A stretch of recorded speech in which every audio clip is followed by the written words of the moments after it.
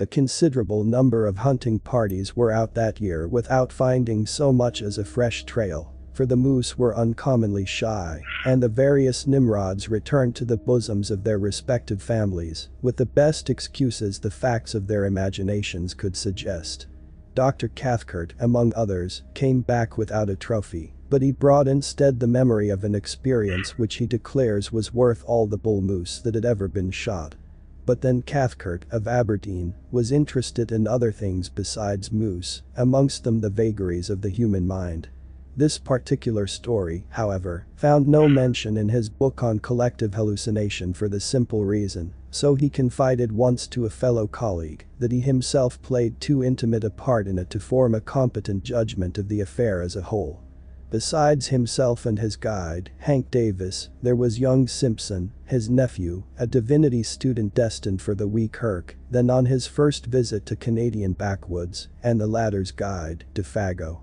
Joseph Defago was a French canic who had strayed from his native province of Quebec years before and had got caught in Rat Portage when the Canadian Pacific Railway was building, a man who, in addition to his unparalleled knowledge of woodcraft and bushler, could also sing the old voyageurs' songs and tell a capital hunting yarn into the bargain.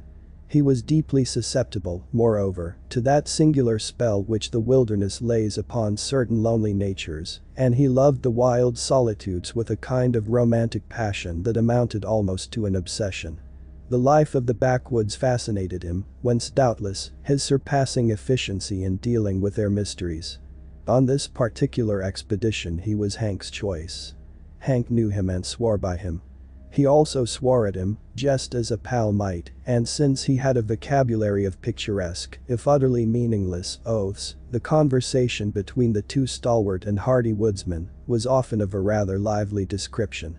This river of expletives, however, Hank agreed to dam a little out of respect for his old hunting boss, Dr. Cathcart, whom of course he addressed after the fashion of the country as Doc, and also because he understood that young Simpson was already a bit of a parson.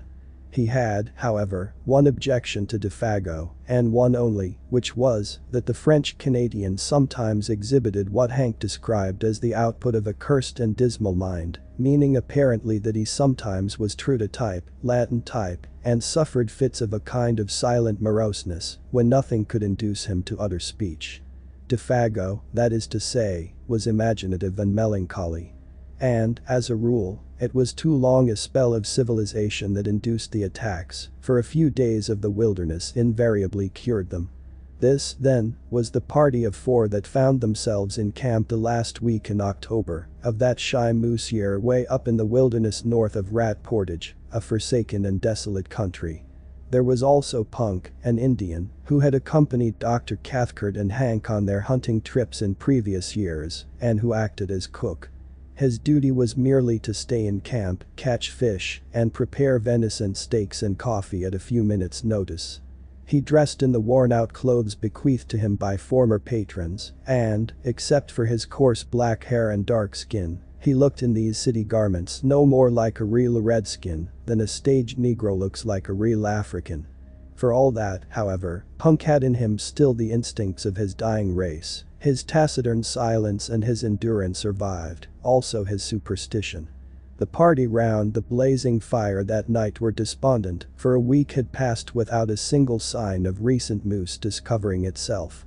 Defago had sung his song and plunged into a story, but Hank, in bad humor, reminded him so often that he kept missing up the facts so that it was most all nothing but a petered out lie, that the Frenchman had finally subsided into a sulky silence which nothing seemed likely to break. Dr. Cathcart and his nephew were fairly done after an exhausting day. Punk was washing up the dishes, grunting to himself under the lean-to of branches, where he later also slept. No one troubled to stir the slowly dying fire.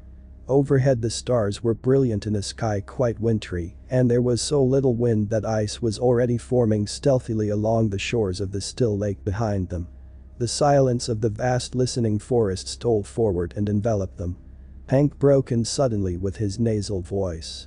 "I'm in favor of breaking new ground tomorrow, Doc," he observed with energy, looking across at his employer. "We don't stand a dead Dago's chance around here. Agreed, said Cathcart, always a man of few words. Think the idea's good? Sure pop, it's good. Hank resumed with confidence. S'pose, now, you and I strike west, up Garden Lake way for a change. None of us ain't touched that quiet bit o' land yet. I'm with you. And you, DeFago, take Mr. Simpson along in the small canoe, skip across the lake, portage over into 50 Island water, and take a good squint down that far southern shore. The moose yarded there like hell last year, and for all we know they may be doing it again this year just to spite us. DeFago, keeping his eyes on the fire, said nothing by way of reply. He was still offended, possibly, about his interrupted story. No one's been up that way this year, and I'll lay my bottom dollar on that. Hank added with emphasis, as though he had a reason for knowing. He looked over at his partner sharply.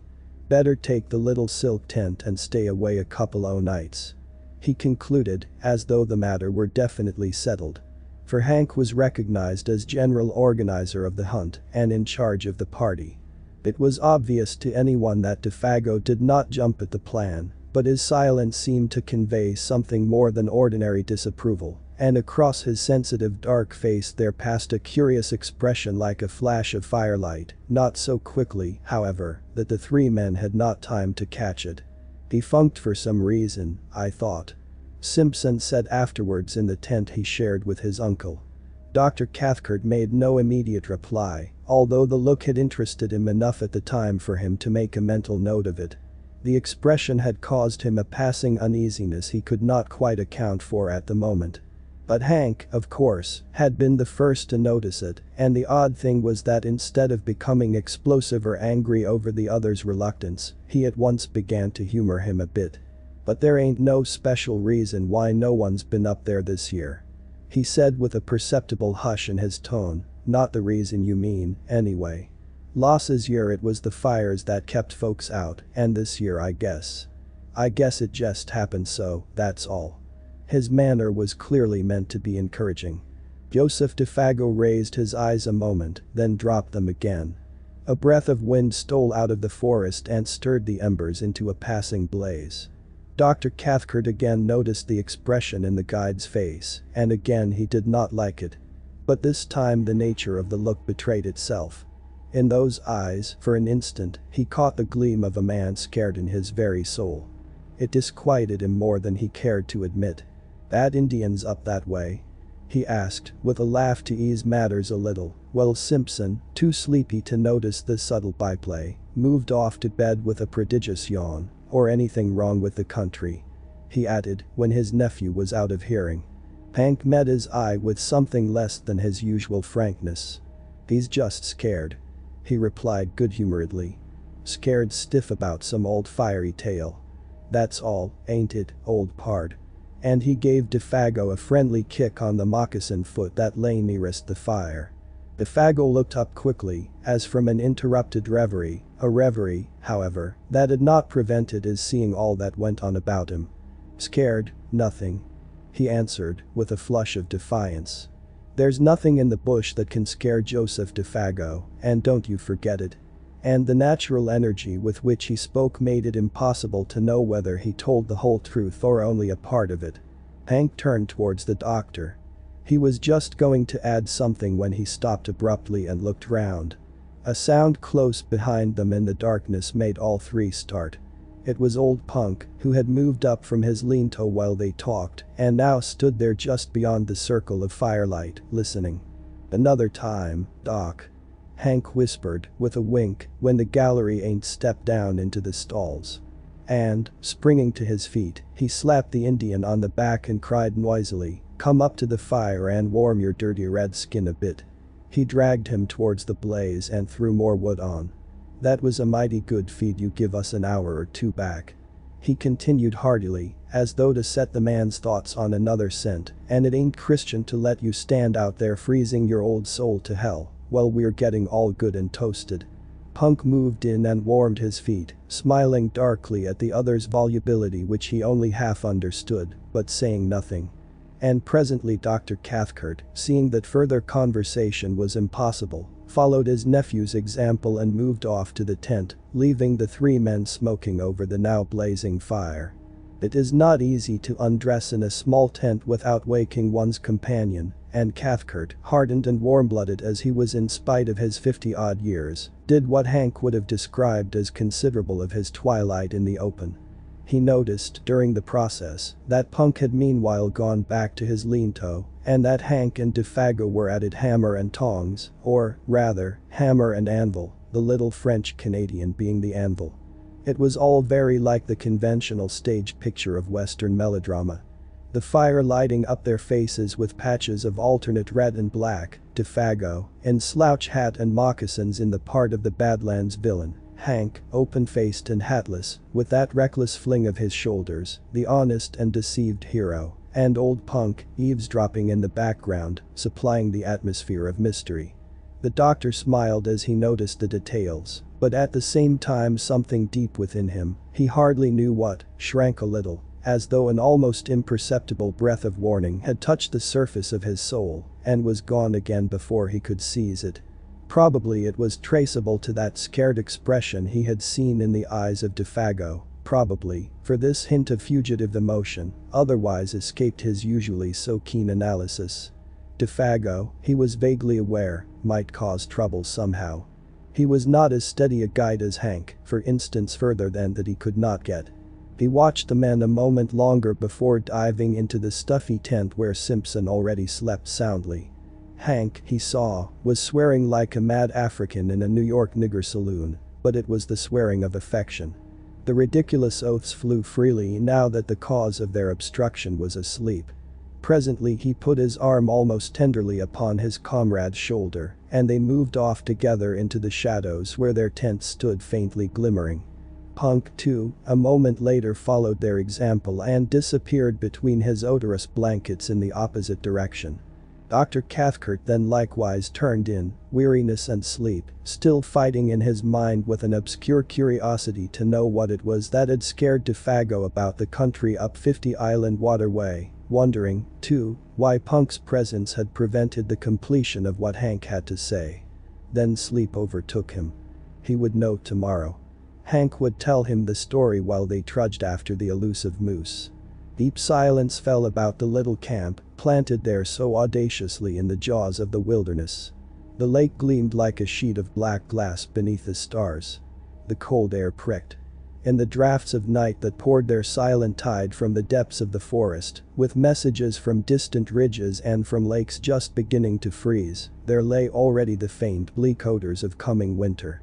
White men, with their dull scent, might never have divined them. The fragrance of the wood fire would have concealed from them these almost electrical hints of moss and bark and hardening swamp 100 miles away. Even Hank and Defago, subtly in league with the soul of the woods as they were, would probably have spread their delicate nostrils in vain. But an hour later, when all slept like the dead, old Punk crept from his blankets and went down to the shore of the lake like a shadow silently, as only Indian blood can move. He raised his head and looked about him. The thick darkness rendered sight of small avail, but, like the animals, he possessed other senses that darkness could not mute. He listened then sniffed the air. Motionless as a hemlock stem, he stood there. After 5 minutes again he lifted his head and sniffed, and yet once again. A tingling of the wonderful nerves that betrayed itself by no outer sign ran through him as he tasted the keen air. Then, merging his figure into the surrounding blackness in a way that only wild men and animals understand, he turned, still moving like a shadow, and went stealthily back to his lean-to and his bed. And soon after he slept, the change of wind he had divined stirred gently the reflection of the stars within the lake. Rising among the far ridges of the country beyond 50 Island Water, it came from the direction in which he had stared, and it passed over the sleeping camp with a faint and sighing murmur through the tops of the big trees that was almost too delicate to be audible. With it, down the desert paths of night, though too faint, too high even for the Indian's hair-like nerves, there passed a curious thin odor, strangely disquieting, an odor of something that seemed unfamiliar, utterly unknown. The French-Canadian and the man of Indian blood each stirred uneasily in his sleep just about this time, though neither of them woke. Then the ghost of that unforgettably strange odor passed away and was lost among the leagues of tenantless forest beyond. In the morning the camp was astir before the sun. There had been a light fall of snow during the night, and the air was sharp. Punk had done his duty bedtimes, for the odors of coffee and fried bacon reached every tent. All were in good spirits. "Wind shifted," cried Hank vigorously, watching Simpson and his guide already loading the small canoe. "It's across the lake, dead right for you fellers. And the snow will make bully trails. If there's any moose mussing around up thar, they'll not get so much as a tail-end scent of you with the wind as it is. Good luck, Monsieur Defago," he added, facetiously giving the name its French pronunciation for once, bon chance. Defago returned the good wishes, apparently in the best of spirits, the silent mood gone. Before 8 o'clock old Punk had the camp to himself. Cathcart and Hank were far along the trail that led westwards, while the canoe that carried Defago and Simpson, with silk tent and grub for 2 days, was already a dark speck bobbing on the bosom of the lake, going due east. The wintry sharpness of the air was tempered now by a sun that topped the wooded ridges and blazed with a luxurious warmth upon the world of lake and forest below. Loons flew skimming through the sparkling spray that the wind lifted. Divers shook their dripping heads to the sun and popped smartly out of sight again, and as far as eye could reach rose the leagues of endless crowding bush, desolate in its lonely sweep and grandeur, untrodden by foot of man, and stretching its mighty and unbroken carpet right up to the frozen shores of Hudson Bay. Simpson, who saw it all for the first time as he paddled hard in the bows of the dancing canoe, was enchanted by its austere beauty. His heart drank in the sense of freedom and great spaces, just as his lungs drank in the cool and perfumed wind. Behind him in the stern seat, singing fragments of his native chanties, Defago steered the craft of birch bark like a thing of life, answering cheerfully all his companions' questions. Both were gay and light-hearted. On such occasions men lose the superficial, worldly distinctions, they become human beings working together for a common end. Simpson, the employer, and Defago the employed, among these primitive forces, were simply two men, the guider and the guided. Superior knowledge, of course, assumed control, and the younger man fell without a second thought into the quasi-subordinate position. He never dreamed of objecting when Defago dropped the Mr. and addressed him as say, Simpson or Simpson, boss, which was invariably the case before they reached the farther shore after a stiff paddle of 12 miles against a headwind. He only laughed and liked it, then ceased to notice it at all. For this divinity student was a young man of parts and character, though as yet, of course, untraveled, and on this trip, the first time he had seen any country but his own and little Switzerland, the huge scale of things somewhat bewildered him. It was one thing, he realized, to hear about primeval forests, but quite another to see them. Well, to dwell in them and seek acquaintance with their wild life was, again, an initiation that no intelligent man could undergo without a certain shifting of personal values hitherto held for permanent and sacred. Simpson knew the first faint indication of this emotion when he held the new .303 rifle in his hands and looked along its pair of faultless, gleaming barrels. The 3 days' journey to their headquarters, by lake and portage, had carried the process a stage farther. And now that he was about to plunge beyond even the fringe of wilderness where they were camped into the virgin heart of uninhabited regions as vast as Europe itself, the true nature of the situation stole upon him with an effect of delight and awe that his imagination was fully capable of appreciating. It was himself and Defago against a multitude, at least, against a titan. The bleak splendors of these remote and lonely forests rather overwhelmed him with the sense of his own littleness. That stern quality of the tangled backwoods which can only be described as merciless and terrible, rose out of these far blue woods swimming upon the horizon, and revealed itself. He understood the silent warning. He realized his own utter helplessness. Only Defago, as a symbol of a distant civilization where man was master, stood between him and a pitiless death by exhaustion and starvation.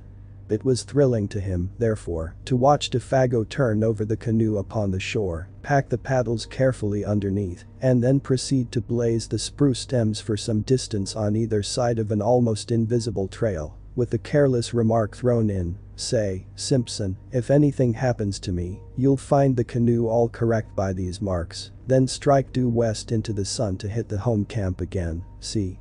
It was the most natural thing in the world to say, and he said it without any noticeable inflection of the voice, only it happened to express the youth's emotions at the moment with an utterance that was symbolic of the situation and of his own helplessness as a factor in it. He was alone with Defago in a primitive world. That was all. The canoe, another symbol of man's ascendancy, was now to be left behind. Those small yellow patches, made on the trees by the axe, were the only indications of its hiding place. Meanwhile, shouldering the packs between them, each man carrying his own rifle, they followed the slender trail over rocks and fallen trunks and across half-frozen swamps, skirting numerous lakes that fairly gemmed the forest, their borders fringed with mist, and towards 5 o'clock found themselves suddenly on the edge of the woods, looking out across a large sheet of water in front of them, dotted with pine-clad islands of all describable shapes and sizes. 50 island water, announced Defago wearily, and the sun just going to dip his bald old head into it. He added, with unconscious poetry, and immediately they set about pitching camp for the night. In a very few minutes, under those skillful hands that never made a movement too much or a movement too little, the silk tent stood taut and cozy, the beds of balsam boughs ready laid, and a brisk cooking fire burned with a minimum of smoke. While the young Scotchman cleaned the fish they had caught trolling behind the canoe, Defago guessed he would just as soon take a turn through the bush for indications of moose. "May come across a trunk where they've been and rubbed horns," he said, as he moved off, or feeding on the last of the maple leaves, and he was gone. His small figure melted away like a shadow in the dusk, while Simpson noted with a kind of admiration how easily the forest absorbed him into herself. A few steps, it seemed, and he was no longer visible. Yet there was little underbrush hereabouts, the trees stood somewhat apart, well spaced, and in the clearings grew silver birch and maple, spear-like and slender, against the immense stems of spruce and hemlock. But for occasional prostrate monsters and the boulders of grey rock that thrust uncouth shoulders here and there out of the ground, it might well have been a bit of park in the old country. Almost, one might have seen in it the hand of man. A little to the right, however, began the great burnt section, miles in extent, proclaiming its real character brule, as it is called, where the fires of the previous year had raged for weeks, and the blackened stumps now rose gaunt and ugly, bereft of branches, like gigantic match heads stuck into the ground, savage and desolate beyond words. The perfume of charcoal and rain-soaked ashes still hung faintly about it. The dusk rapidly deepened, the glades grew dark, the crackling of the fire and the wash of little waves along the rocky lake shore were the only sounds audible. The wind had dropped with the sun, and in all that vast world of branches nothing stirred. Any moment, it seemed, the woodland gods, who are to be worshipped in silence and loneliness, might stretch their mighty and terrific outlines among the trees. In front, through doorways pillared by huge straight stems, lay the stretch of 50 island water, a crescent-shaped lake some 15 miles from tip to tip and perhaps 5 miles across where they were camped. A sky of rose and saffron, more clear than any atmosphere Simpson had ever known, still dropped its pale streaming fires across the waves, where the islands, 100, surely rather than 50, floated like the fairy barks of some enchanted fleet. Fringed with pines, whose crests fingered most delicately the sky, they almost seemed to move upwards as the light faded, about to weigh anchor and navigate the pathways of the heavens, instead of the currents of their native and desolate lake. And strips of colored cloud, like flaunting pennons, signaled their departure to the stars. The beauty of the scene was strangely uplifting. Simpson smoked the fish and burned his fingers into the bargain in his efforts to enjoy it and at the same time tend the frying pan and the fire. Yet, ever at the back of his thoughts, lay that other aspect of the wilderness. The indifference to human life, the merciless spirit of desolation which took no note of man. The sense of his utter loneliness, now that even Defago had gone, came close as he looked about him and listened for the sound of his companions' returning footsteps. There was pleasure in the sensation, yet with it a perfectly comprehensible alarm. and instinctively the thought stirred in him. What could I do if anything happened and he did not come back? They enjoyed their well-earned supper, eating untold quantities of fish and drinking unmilked tea strong enough to kill men who had not covered 30 miles of hard going, eating little on the way. And when it was over, they smoked and told stories round the blazing fire, laughing, stretching weary limbs, and discussing plans for the morrow. Defago was in excellent spirits, though disappointed at having no signs of moose to report. But it was dark and he had not gone far. The brule, too, was bad. His clothes and hands were smeared with charcoal. Simpson, watching him, realized with renewed vividness their position, alone together in the wilderness. "Defago," he said presently, "these woods, you know, are a bit too big to feel quite at home in, to feel comfortable in, I mean." He merely gave expression to the mood of the moment. He was hardly prepared for the earnestness, the solemnity even, with which the guide took him up. "You've hit it right, Simpson, boss," he replied, fixing his searching brown eyes on his face, "and that's the truth, sure. There's no end to them, no end at all." Then he added in a lowered tone as if to himself, "There's lots found out that, and gone plumb to pieces." But the man's gravity of manner was not quite to the other's liking. It was a little too suggestive for this scenery and setting. He was sorry he had broached the subject. He remembered suddenly how his uncle had told him that men were sometimes stricken with a strange fever of the wilderness, when the seduction of the uninhabited wastes caught them so fiercely that they went forth, half fascinated, half deluded, to their death. And he had a shrewd idea that his companion held something in sympathy with that queer type. He led the conversation on to other topics, on to Hank and the doctor, for instance, and the natural rivalry as to who should get the first sight of moose. "If they went due west," observed Defago carelessly, "there's 60 miles between us now, with old punk at halfway house eating himself full to bustin' with fish and coffee." They laughed together over the picture. But the casual mention of those 60 miles again made Simpson realize the prodigious scale of this land where they hunted. 60 miles was a mere step, 200 little more than a step. Stories of lost hunters rose persistently before his memory. The passion and mystery of homeless and wandering men, seduced by the beauty of great forests, swept his soul in a way too vivid to be quite pleasant. He wondered vaguely whether it was the mood of his companion that invited the unwelcome suggestion with such persistence. "Sing us a song, Defago, if you're not too tired," he asked, "one of those old Voyager songs you sang the other night." He handed his tobacco pouch to the guide and then filled his own pipe while the Canadian, nothing loth, sent his light voice across the lake in one of those plaintive, almost melancholy chanties with which lumbermen and trappers lessen the burden of their labor. There was an appealing and romantic flavor about it, something that recalled the atmosphere of the old pioneer days when Indians and wilderness were leagued together, battles frequent, and the old country farther off than it is today. The sound traveled pleasantly over the water, but the forest at their backs seemed to swallow it down with a single gulp that permitted neither echo nor resonance. It was in the middle of the third verse that Simpson noticed something unusual, something that brought his thoughts back with a rush from faraway scenes. A curious change had come into the man's voice.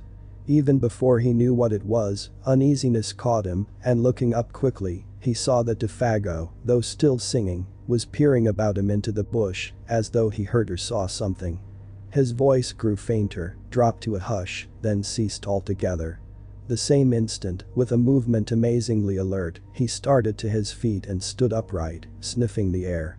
Like a dog scenting game, he drew the air into his nostrils in short, sharp breaths, turning quickly as he did so in all directions, and finally, pointing down the lake shore, eastwards. It was a performance unpleasantly suggestive and at the same time singularly dramatic. Simpson's heart fluttered disagreeably as he watched it. "Lord, man. How you made me jump," he exclaimed, on his feet beside him the same instant and peering over his shoulder into the sea of darkness. "What's up? Are you frightened?" Even before the question was out of his mouth he knew it was foolish, for any man with a pair of eyes in his head could see that the Canadian had turned white down to his very gills. Not even sunburn and the glare of the fire could hide that. The student felt himself trembling a little, weakish in the knees. "What's up?" he repeated quickly. "Do you smell moose? Or anything queer, anything wrong?" He lowered his voice instinctively. The forest pressed round them with its encircling wall. The nearer tree stems gleamed like bronze in the firelight. Beyond that blackness, and, so far as he could tell, a silence of death. Just behind them a passing puff of wind lifted a single leaf, looked at it, then laid it softly down again without disturbing the rest of the covey. It seemed as if a million invisible causes had combined just to produce that single visible effect.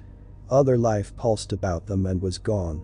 Defago turned abruptly, the livid hue of his face had turned to a dirty gray. "I never said I heard or smelt nothing," he said slowly and emphatically, in an oddly altered voice that conveyed somehow a touch of defiance. "I was only taking a look round, so to speak. It's always a mistake to be too previous with your questions." Then he added suddenly with obvious effort, in his more natural voice, "Have you got the matches, Boss Simpson?" And proceeded to light the pipe he had half-filled just before he began to sing. Without speaking another word they sat down again by the fire. Defago changing his side so that he could face the direction the wind came from. For even a tenderfoot could tell that. Defago changed his position in order to hear and smell all there was to be heard and smelt. And, since he now faced the lake with his back to the trees, it was evidently nothing in the forest that had sent so strange and sudden a warning to his marvelously trained nerves. Now I don't feel like singing any," he explained presently of his own accord. "That song kinder brings back memories that's troublesome to me. I never ought to have begun it.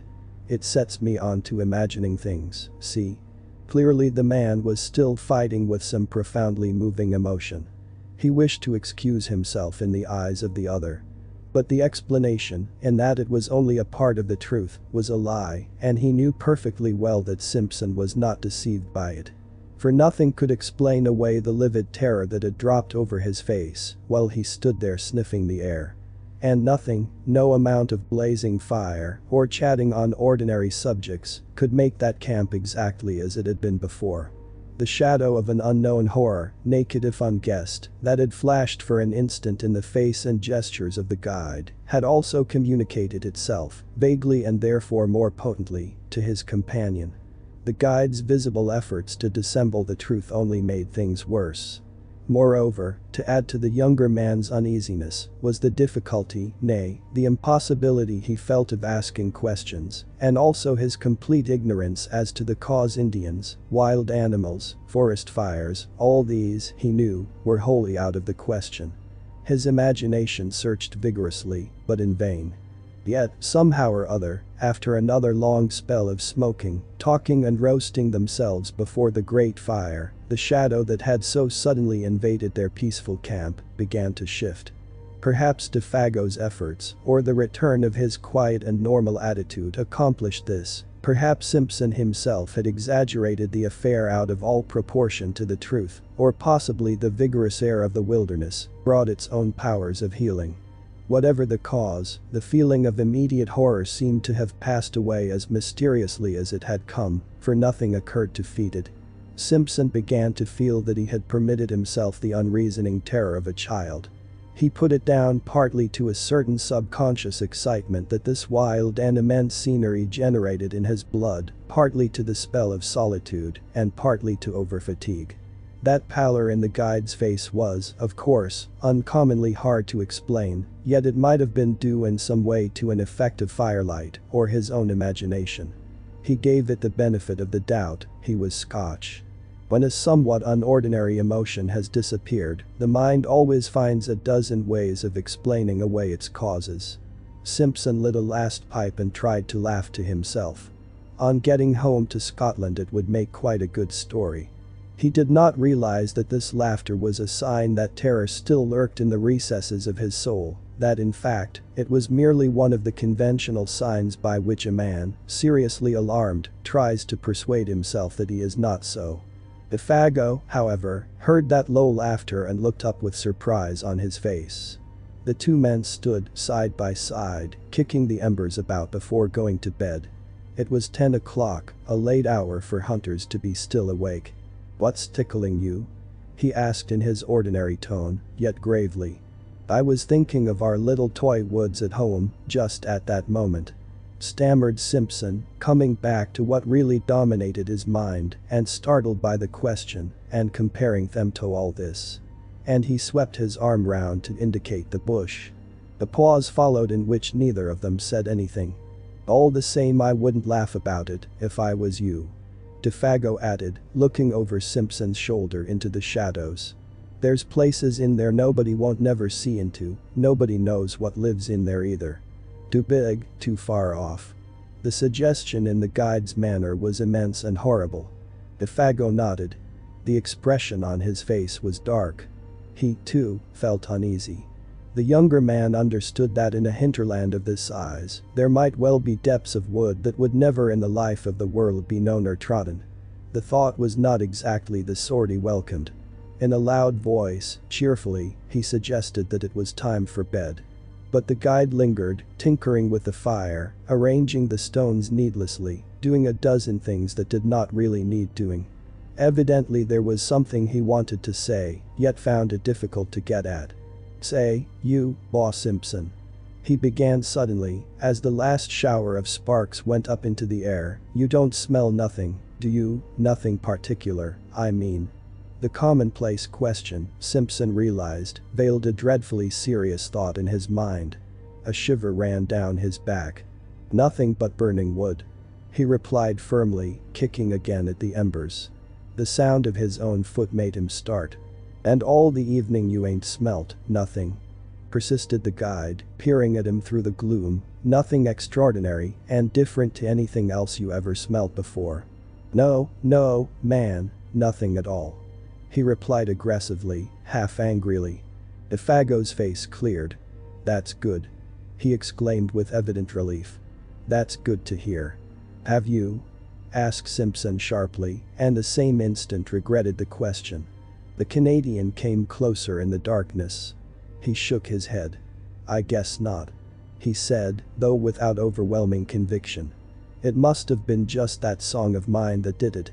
It's the song they sing in lumber camps and godforsaken places like that when they're scared the Wendigo's somewhere around, doing a bit of swift traveling." "And what's the Wendigo, pray?"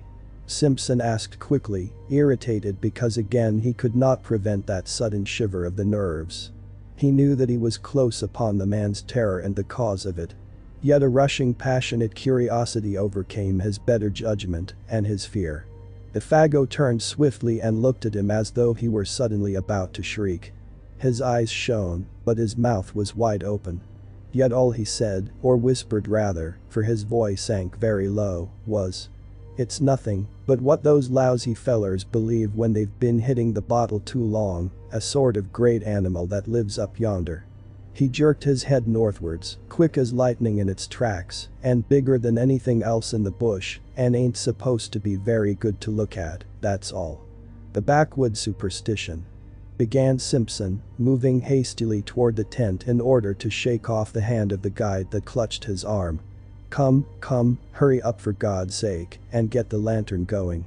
It's time we were in bed and asleep if we're going to be up with the sun tomorrow." The guide was close on his heels. "I'm coming," he answered out of the darkness, "I'm coming." And after a slight delay he appeared with the lantern and hung it from a nail in the front pole of the tent. The shadows of 100 trees shifted their places quickly as he did so, and when he stumbled over the rope, diving swiftly inside, the whole tent trembled as though a gust of wind struck it. The two men lay down, without undressing, upon their beds of soft balsam boughs, cunningly arranged. Inside, all was warm and cozy, but outside the world of crowding trees pressed close about them, marshalling their million shadows, and smothering the little tent that stood there like a wee white shell facing the ocean of tremendous forest. Between the two lonely figures within, however, there pressed another shadow that was not a shadow from the night. It was the shadow cast by the strange fear, never wholly exorcised, that had leaped suddenly upon Defago in the middle of his singing.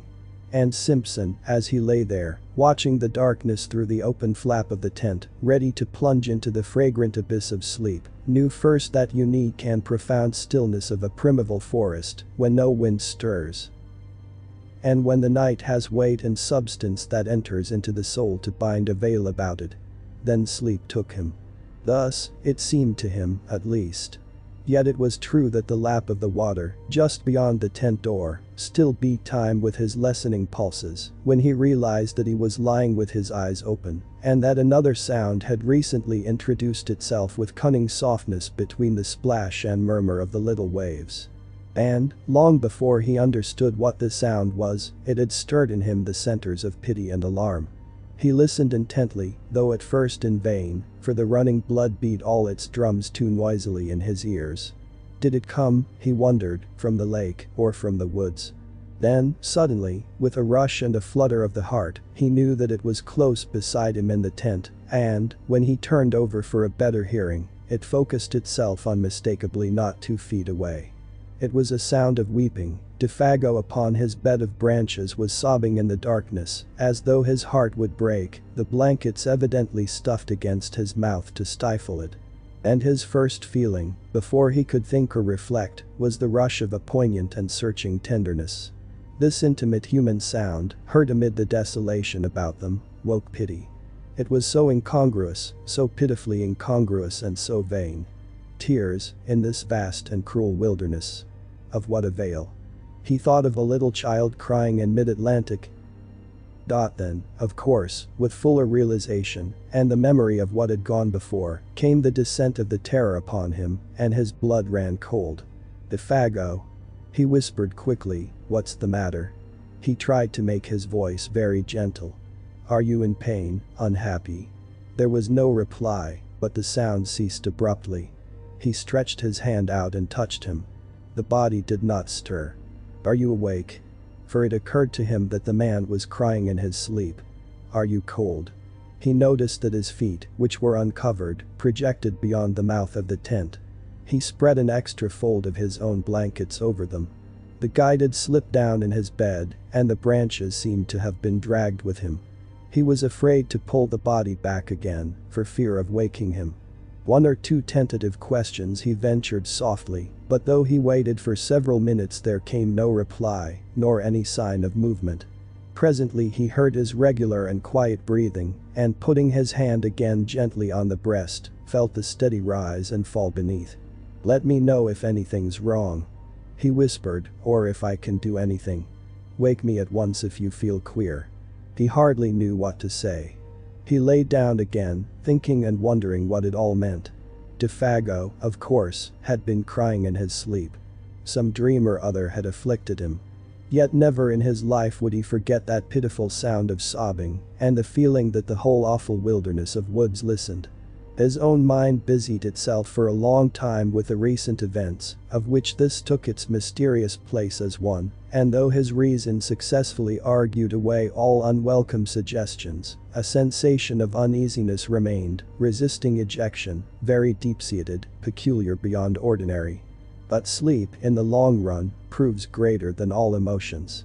His thoughts soon wandered again. He lay there, warm as toast, exceedingly weary, the night soothed and comforted, blunting the edges of memory and alarm. Half an hour later he was oblivious of everything in the outer world about him. Yet sleep, in this case, was his great enemy, concealing all approaches, smothering the warning of his nerves. As, sometimes, in a nightmare events crowd upon each other's heels with a conviction of dreadfulest reality, yet some inconsistent detail accuses the whole display of incompleteness and disguise, so the events that now followed, though they actually happened, persuaded the mind somehow that the detail which could explain them had been overlooked in the confusion, and that therefore they were but partly true, the rest delusion. At the back of the sleeper's mind something remains awake, ready to let slip the judgment. All this is not quite real. When you wake up you'll understand. And thus, in a way, it was with Simpson. The events, not wholly inexplicable or incredible in themselves, yet remained for the man who saw and heard them a sequence of separate facts of cold horror, because the little piece that might have made the puzzle clear lay concealed or overlooked. So far as he can recall, it was a violent movement, running downwards through the tent towards the door, that first woke him and made him aware that his companion was sitting bolt upright beside him, quivering. Hours must have passed, for it was the pale gleam of the dawn that revealed his outline against the canvas. This time the man was not crying, he was quaking like a leaf, the trembling he felt plainly through the blankets down the entire length of his own body. Defago had huddled down against him for protection, shrinking away from something that apparently concealed itself near the door flaps of the little tent. Simpson thereupon called out in a loud voice some question or other, in the first bewilderment of waking. He does not remember exactly what, and the man made no reply. The atmosphere and feeling of true nightmare lay horribly about him, making movement and speech both difficult. At first, indeed, he was not sure where he was, whether in one of the earlier camps or at home in his bed at Aberdeen. The sense of confusion was very troubling. And next, almost simultaneous with his waking, it seemed, the profound stillness of the dawn outside was shattered by a most uncommon sound. It came without warning or audible approach, and it was unspeakably dreadful. It was a voice, Simpson declares, possibly a human voice, hoarse yet plaintive, a soft roaring voice close outside the tent, overhead rather than upon the ground, of immense volume, while in some strange way most penetratingly and seductively sweet. It rang out, too, in 3 separate and distinct notes, or cries, that bore in some odd fashion a resemblance, far-fetched yet recognizable, to the name of the guide. Defago. The student admits he is unable to describe it quite intelligently, for it was unlike any sound he had ever heard in his life, and combined a blending of such contrary qualities. A sort of windy crying voice, he calls it, as of something lonely and untamed, wild and of abominable power. And, even before it ceased, dropping back into the great gulfs of silence, the guide beside him had sprung to his feet with an answering though unintelligible cry. He blundered against the tent pole with violence, shaking the whole structure, spreading his arms out frantically for more room, and kicking his legs impetuously free of the clinging blankets. For a second, perhaps 2, he stood upright by the door, his outline dark against the pallor of the dawn. Then, with a furious rushing speed, before his companion could move a hand to stop him, he shot with a plunge through the flaps of canvas, and was gone. And as he went, so astonishingly fast that the voice could actually be heard dying in the distance, he called aloud in tones of anguished terror that at the same time held something strangely like the frenzied exultation of delight. Oh! Oh! My feet of fire! My burning feet of fire! Oh! Oh! This height and fiery speed! And then the distance quickly buried it, and the deep silence of very early morning descended upon the forest as before.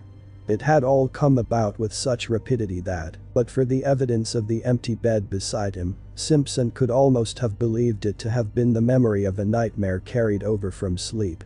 He still felt the warm pressure of that vanished body against his side. There lay the twisted blankets in a heap. The very tent yet trembled with the vehemence of the impetuous departure. The strange words rang in his ears, as though he still heard them in the distance, wild language of a suddenly stricken mind. Moreover, it was not only the senses of sight and hearing that reported uncommon things to his brain, for even while the man cried and ran, he had become aware that a strange perfume, faint yet pungent, pervaded the interior of the tent. And it was at this point, it seems, brought to himself by the consciousness that his nostrils were taking this distressing odor down into his throat, that he found his courage, sprang quickly to his feet and went out. The gray light of dawn that dropped, cold and glimmering, between the trees, revealed the scene tolerably well. There stood the tent behind him, soaked with dew, the dark ashes of the fire, still warm, the lake, white beneath a coating of mist, the islands rising darkly out of it like objects packed in wool, and patches of snow beyond among the clearer spaces of the bush, everything cold, still, waiting for the sun. But nowhere a sign of the vanished guide, still doubtless, flying at frantic speed through the frozen woods. There was not even the sound of disappearing footsteps, nor the echoes of the dying voice. He had gone utterly. There was nothing, nothing but the sense of his recent presence, so strongly left behind about the camp, and this penetrating, all-pervading odor. And even this was now rapidly disappearing in its turn. In spite of his exceeding mental perturbation, Simpson struggled hard to detect its nature and define it, but the ascertaining of an elusive scent, not recognized subconsciously and at once, is a very subtle operation of the mind. And he failed. It was gone before he could properly seize or name it. Approximate description, even, seems to have been difficult, for it was unlike any smell he knew. Acrid rather, not unlike the odor of a lion, he thinks, yet softer and not wholly unpleasing, with something almost sweet in it that reminded him of the scent of decaying garden leaves, earth, and the myriad nameless perfumes that make up the odor of a big forest. Yet the odor of lions is the phrase with which he usually sums it all up. Then, it was wholly gone, and he found himself standing by the ashes of the fire in a state of amazement and stupid terror that left him the helpless prey of anything that chose to happen. Had a muskrat poked its pointed muzzle over a rock, or a squirrel scuttled in that instant down the bark of a tree, he would most likely have collapsed without more ado and fainted. For he felt about the whole affair the touch somewhere of a great outer horror, and his scattered powers had not as yet had time to collect themselves into a definite attitude of fighting self-control. Nothing did happen, however. A great kiss of wind ran softly through the awakening forest, and a few maples leaves here and there rustled tremblingly to earth. The sky seemed to grow suddenly much lighter. Simpson felt the cool air upon his cheek and uncovered head, realized that he was shivering with the cold, and, making a great effort, realized next that he was alone in the bush and that he was called upon to take immediate steps to find and succor his vanished companion. Make an effort, accordingly, he did, though an ill-calculated and futile one. With that wilderness of trees about him, the sheet of water cutting him off behind, and the horror of that wild cry in his blood, he did what any other inexperienced man would have done in similar bewilderment. He ran about, without any sense of direction, like a frantic child, and called loudly without ceasing the name of the guide. "Defago!" he yelled, and the trees gave him back the name as often as he shouted, only a little softened, "Defago."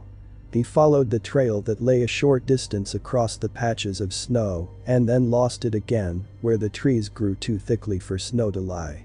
He shouted till he was hoarse, and till the sound of his own voice in all that unanswering and listening world began to frighten him. His confusion increased in direct ratio to the violence of his efforts. His distress became formidably acute, till at length his exertions defeated their own object, and from sheer exhaustion, he headed back to the camp again. It remains a wonder that he ever found his way.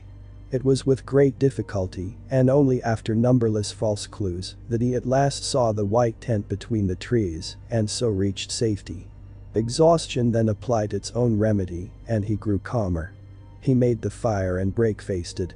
Hot coffee and bacon put a little sense and judgment into him again, and he realized that he had been behaving like a boy. He now made another, and more successful attempt to face the situation collectedly, and, a nature naturally plucky coming to his assistance, he decided that he must first make as thorough a search as possible, failing success in which, he must find his way into the home camp as best he could and bring help. And this was what he did. Taking food, matches and rifle with him, and a small axe to blaze the trees against his return journey, he set forth. It was 8 o'clock when he started, the sun shining over the tops of the trees in a sky without clouds. Pinned to a stake by the fire, he left a note in case Defago returned while he was away. This time, according to a careful plan, he took a new direction, intending to make a wide sweep that must sooner or later cut into indications of the guide's trail, and, before he had gone a quarter of a mile, he came across the tracks of a large animal in the snow, and beside it the light and smaller tracks of what were beyond question human feet, the feet of Defago. The relief he at once experienced was natural, though brief, for at first sight he saw in these tracks a simple explanation of the whole matter. These big marks had surely been left by a bull moose that, wind against it, had blundered upon the camp and uttered its singular cry of warning and alarm the moment its mistake was apparent. Defago, in whom the hunting instinct was developed to the point of uncanny perfection, had scented the brute coming down the wind hours before. His excitement and disappearance were due, of course, to his. Then the impossible explanation at which he grasped faded, as common sense showed him mercilessly that none of this was true. No guide, much less a guide like Defago, could have acted in so irrational a way, going off even without his rifle. The whole affair demanded a far more complicated elucidation. When he remembered the details of it all, the cry of terror, the amazing language, the gray face of horror when his nostrils first caught the new odor, that muffled sobbing in the darkness, and, for this, too, now came back to him dimly, the man's original aversion for this particular bit of country. Besides, now that he examined them closer, these were not the tracks of a bull moose at all. Hank had explained to him the outline of a bull's hoofs, of a cow's or calf's, too, for that matter. He had drawn them clearly on a strip of birch bark. And these were wholly different. They were big, round, ample, and with no pointed outline as of sharp hoofs. He wondered for a moment whether bear tracks were like that. There was no other animal he could think of, for caribou did not come so far south at this season, and, even if they did, would leave hoof marks. They were ominous signs, these mysterious writings left in the snow by the unknown creature that had lured a human being away from safety, and when he coupled them in his imagination with that haunting sound that broke the stillness of the dawn, a momentary dizziness shook his mind, distressing him again beyond belief. He felt the threatening aspect of it all. And, stooping down to examine the marks more closely, he caught a faint whiff of that sweet yet pungent odor that made him instantly straighten up again, fighting a sensation almost of nausea. Then his memory played him another evil trick. He suddenly recalled those uncovered feet projecting beyond the edge of the tent, and the body's appearance of having been dragged towards the opening, the man shrinking from something by the door when he woke later. The details now beat against his trembling mind with concerted attack. They seemed to gather in those deep spaces of the silent forest about him, where the host of trees stood waiting, listening, watching to see what he would do. The woods were closing round him. With the persistence of true pluck, however, Simpson went forward, following the tracks as best he could, smothering these ugly emotions that sought to weaken his will. He blazed innumerable trees as he went, ever fearful of being unable to find the way back, and calling aloud at intervals of a few seconds the name of the guide. The dull tapping of the axe upon the massive trunks, and the unnatural accents of his own voice, became at length sounds that he even dreaded to make, dreaded to hear. For they drew attention without ceasing to his presence and exact whereabouts, and if it were really the case that something was hunting himself down in the same way that he was hunting down another. With a strong effort, he crushed the thought out the instant it rose. It was the beginning, he realized, of a bewilderment utterly diabolical in kind that would speedily destroy him. Although the snow was not continuous, lying merely in shallow flurries over the more open spaces, he found no difficulty in following the tracks for the first few miles. They went straight as a ruled line wherever the trees permitted. The strides soon began to increase in length, till it finally assumed proportions that seemed absolutely impossible for any ordinary animal to have made. Like huge flying leaps they became. One of these he measured, and though he knew that stretch of 18 feet must be somehow wrong, he was at a complete loss to understand why he found no signs on the snow between the extreme points. But what perplexed him even more, making him feel his vision had gone utterly awry, was that Defago's stride increased in the same manner and finally covered the same incredible distances. It looked as if the great beast had lifted him with it and carried him across these astonishing intervals. Simpson, who was much longer in the limb, found that he could not compass even half the stretch by taking a running jump. And the sight of these huge tracks, running side by side, silent evidence of a dreadful journey in which terror or madness had urged to impossible results, was profoundly moving. It shocked him in the secret depths of his soul. It was the most horrible thing his eyes had ever looked upon. He began to follow them mechanically, absent-mindedly almost, ever peering over his shoulder to see if he, too, were being followed by something with a gigantic tread. and soon it came about that he no longer quite realized what it was they signified. These impressions left upon the snow by something nameless and untamed, always accompanied by the footmarks of the little French Canadian, his guide, his comrade, the man who had shared his tent a few hours before, chatting, laughing, even singing by his side. For a man of his years and inexperience, only a canny Scot, perhaps, grounded in common sense and established in logic, could have preserved even that measure of balance that this youth somehow or other did manage to preserve through the whole adventure. Otherwise, two things he presently noticed while forging pluckily ahead must have sent him headlong back to the comparative safety of his tent, instead of only making his hands close more tightly upon the rifle stock, while his heart, trained for the weak Herc, sent a wordless prayer winging its way to heaven. Both tracks, he saw, had undergone a change, and this change, so far as it concerned the footsteps of the man, was in some undecipherable manner appalling. It was in the bigger tracks he first noticed this, and for a long time he could not quite believe his eyes. Was it the blown leaves that produced odd effects of light and shade, or that the dry snow, drifting like finely ground rice about the edges, cast shadows and highlights? Or was it actually the fact that the great marks had become faintly colored? For round about the deep plunging holes of the animal there now appeared a mysterious reddish tinge that was more like an effect of light than of anything that dyed the substance of the snow itself. Every mark had it, and had it increasingly, this indistinct fiery tinge that painted a new touch of ghastliness into the picture. But when, wholly unable to explain or to credit it, he turned his attention to the other tracks to discover if they, too, bore similar witness, he noticed that these had meanwhile undergone a change that was infinitely worse and charged with far more horrible suggestion. For, in the last 100 yards or so, he saw that they had grown gradually into the semblance of the parent tread. Imperceptibly the change had come about, yet unmistakably. It was hard to see where the change first began. The result, however, was beyond question. Smaller, neater, more cleanly modeled, they formed now an exact and careful duplicate of the larger tracks beside them. The feet that produced them had, therefore, also changed. And something in his mind reared up with loathing and with terror as he saw it. Simpson, for the first time, hesitated, then, ashamed of his alarm and indecision, took a few hurried steps ahead, the next instant stopped dead in his tracks. Immediately in front of him all signs of the trail ceased, both tracks came to an abrupt end. On all sides, for 100 yards and more, he searched in vain for the least indication of their continuance. There was nothing. The trees were very thick just there, big trees all of them, spruce, cedar, hemlock, there was no underbrush. He stood, looking about him, all distraught, bereft of any power of judgment. Then he set to work to search again, and yet again, but always with the same result. Nothing. The feet that printed the surface of the snow thus far had now, apparently, left the ground.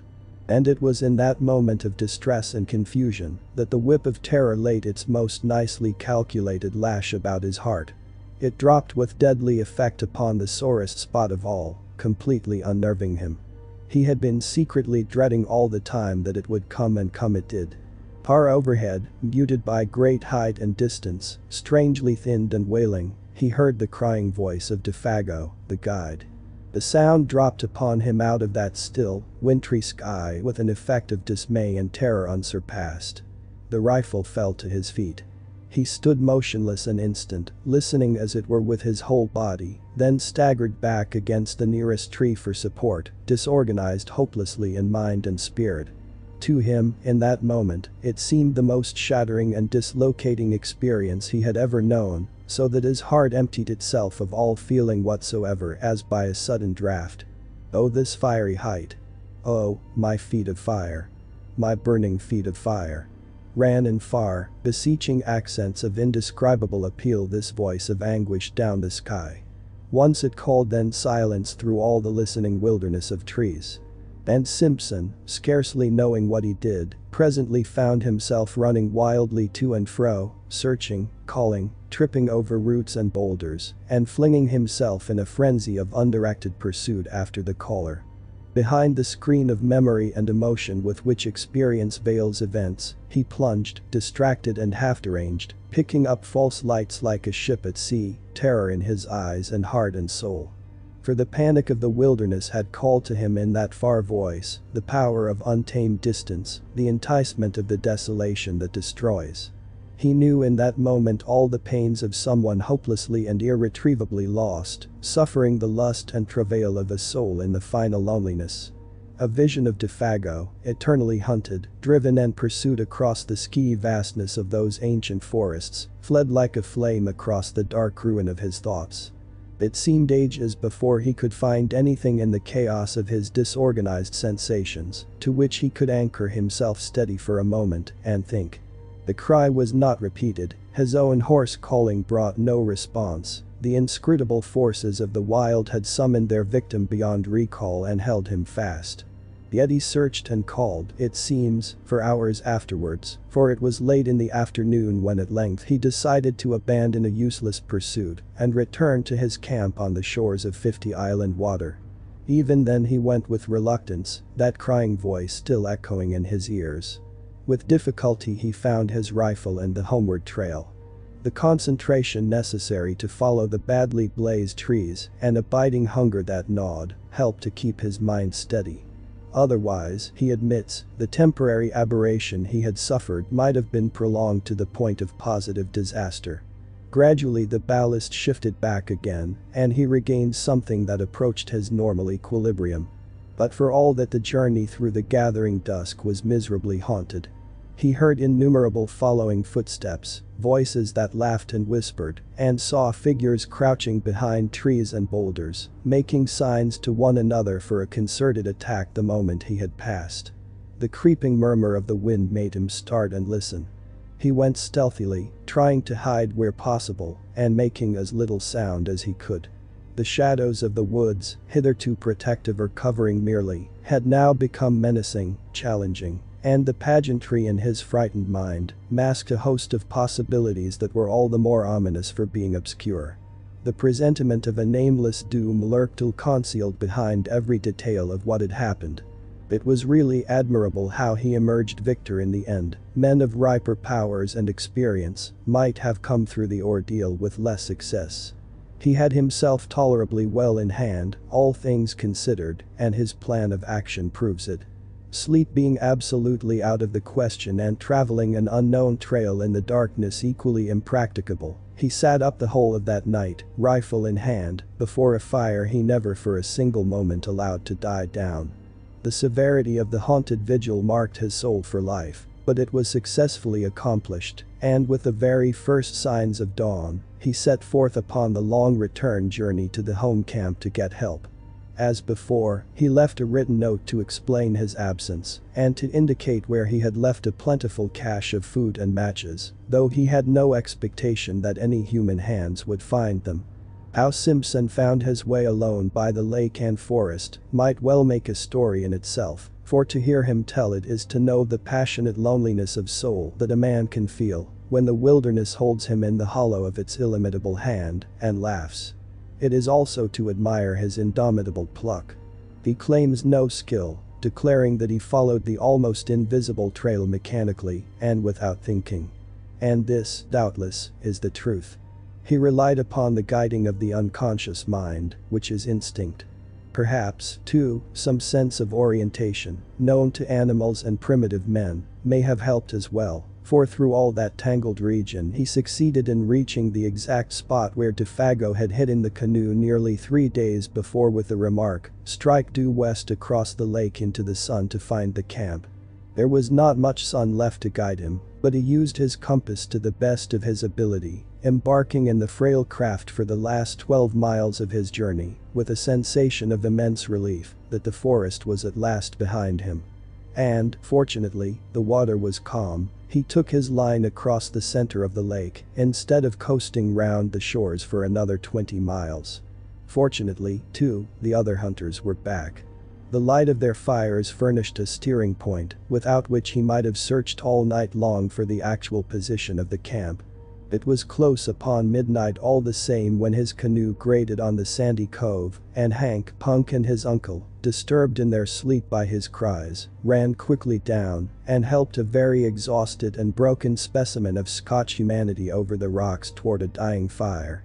The sudden entrance of his prosaic uncle into this world of wizardry and horror that had haunted him without interruption now for 2 days and 2 nights had the immediate effect of giving to the affair an entirely new aspect. The sound of that crisp hello, my boy. And what's up now? And the grasp of that dry and vigorous hand introduced another standard of judgment. A revulsion of feeling washed through him. He realized that he had let himself go rather badly. He even felt vaguely ashamed of himself. The native hard-headedness of his race reclaimed him. And this doubtless explains why he found it so hard to tell that group round the fire everything. He told enough, however, for the immediate decision to be arrived at that a relief party must start at the earliest possible moment, and that Simpson, in order to guide it capably, must first have food and, above all, sleep. Dr. Cathcart, observing the lad's condition more shrewdly than his patient knew, gave him a very slight injection of morphine. For 6 hours he slept like the dead. From the description carefully written out afterwards by this student of divinity, it appears that the account he gave to the astonished group omitted sundry vital and important details. He declares that, with his uncle's wholesome, matter-of-fact countenance staring him in the face, he simply had not the courage to mention them. Thus, all the search party gathered, it would seem, was that Defago had suffered in the night an acute and inexplicable attack of mania, had imagined himself called by someone or something, and had plunged into the bush after it without food or rifle, where he must die a horrible and lingering death by cold and starvation, unless he could be found and rescued in time. In time, moreover, meant at once. In the course of the following day, however, they were off by 7, leaving Punk in charge with instructions to have food and fire always ready. Simpson found it possible to tell his uncle a good deal more of the story's true inwardness, without divining that it was drawn out of him as a matter of fact, by a very subtle form of cross-examination. By the time they reached the beginning of the trail, where the canoe was laid up against the return journey, he had mentioned how Defago spoke vaguely of something he called a Wendigo, how he cried in his sleep, how he imagined an unusual scent about the camp, and had betrayed other symptoms of mental excitement. He also admitted the bewildering effect of that extraordinary odor upon himself, pungent and acrid like the odor of lions. And by the time they were within an easy hour of 50 Island Water, he had let slip the further fact, a foolish avowal of his own hysterical condition, as he felt afterwards, that he had heard the vanished guide call for help. He omitted the singular phrases used, for he simply could not bring himself to repeat the preposterous language. Also, while describing how the man's footsteps in the snow had gradually assumed an exact miniature likeness of the animal's plunging tracks, he left out the fact that they measured a wholly incredible distance. It seemed a question, nicely balanced between individual pride and honesty, what he should reveal and what suppress. He mentioned the fiery tinge in the snow, for instance, yet shrank from telling that body and bed had been partly dragged out of the tent.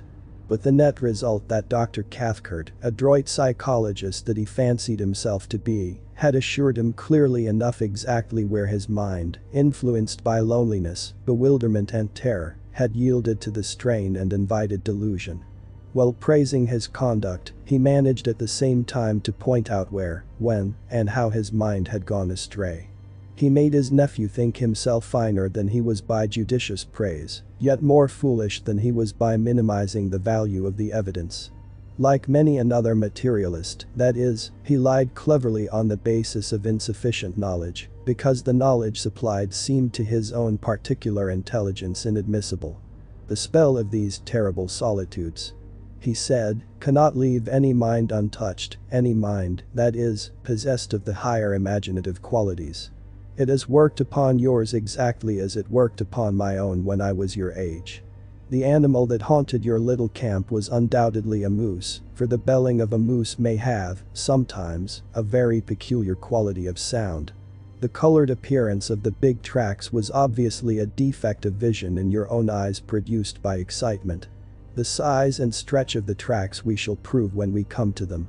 But the hallucination of an audible voice, of course, is one of the commonest forms of delusion due to mental excitement, an excitement, my dear boy, perfectly excusable, and, let me add, wonderfully controlled by you under the circumstances.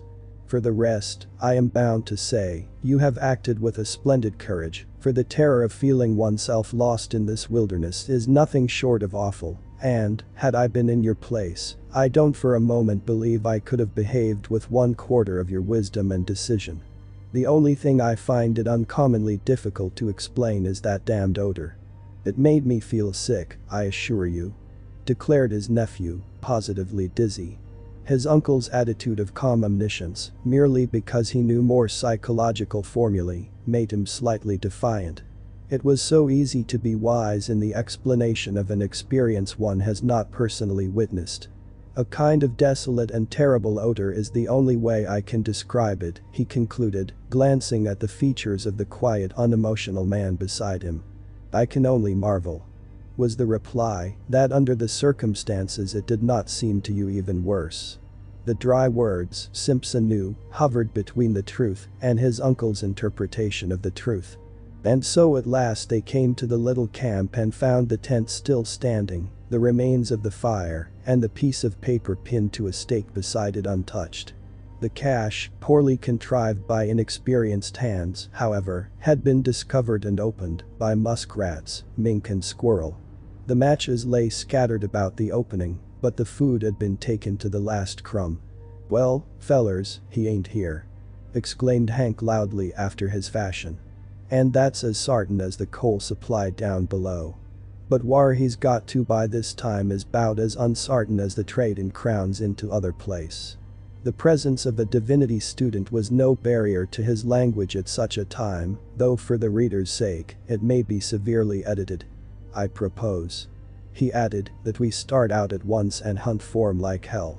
The gloom of Defago's probable fate oppressed the whole party with a sense of dreadful gravity the moment they saw the familiar signs of recent occupancy.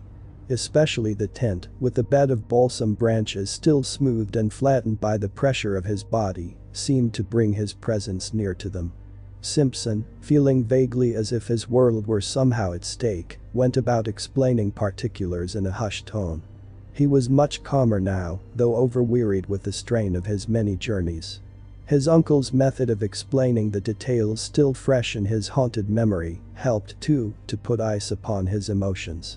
"And that's the direction he ran off in," he said to his two companions, pointing in the direction where the guide had vanished that morning in the gray dawn. "Straight down there he ran like a deer, in between the birch and the hemlock." Hank and Dr. Cathcart exchanged glances. "And it was about 2 miles down there, in a straight line," continued the other, speaking with something of the former terror in his voice, "that I followed his trail to the place where it stopped."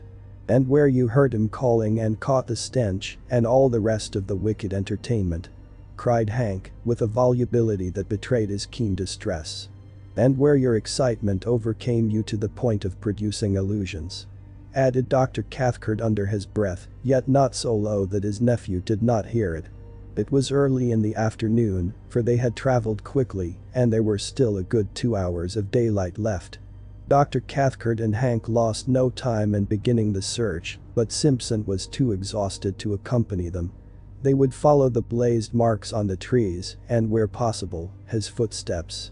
Meanwhile, the best thing he could do was to keep a good fire going and rest. But after something like 3 hours' search, the darkness already down, the two men returned to camp with nothing to report. Fresh snow had covered all signs, and though they had followed the blazed trees to the spot where Simpson had turned back, they had not discovered the smallest indication of a human being or, for that matter, of an animal. There were no fresh tracks of any kind, the snow lay undisturbed. It was difficult to know what was best to do, though in reality there was nothing more they could do. They might stay and search for weeks without much chance of success. The fresh snow destroyed their only hope, and they gathered round the fire for supper, a gloomy and despondent party. The facts, indeed, were sad enough, for Defago had a wife at Rat Portage, and his earnings were the family's sole means of support. Now that the whole truth in all its ugliness was out, it seemed useless to deal in further disguise or pretense. They talked openly of the facts and probabilities.